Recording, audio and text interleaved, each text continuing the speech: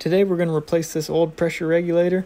It wasn't working anymore. The guy was getting 100 psi and had some water hammering issues. For the record, I did use Odie products before I became an ambassador for them, but now I get them for free, which is pretty sweet. Anything could be a hammer when your glue joint doesn't go all the way in. Sorry to all my Knipex lovers out there.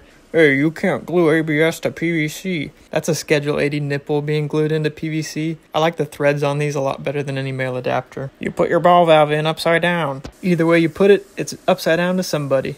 Hey, why is this guy still soldering? What, is he stuck in the dark ages? I try to keep it pretty consistent with the amount of ProPress and the amount of sweat content that I put out. I like to make sure that nobody is ever happy.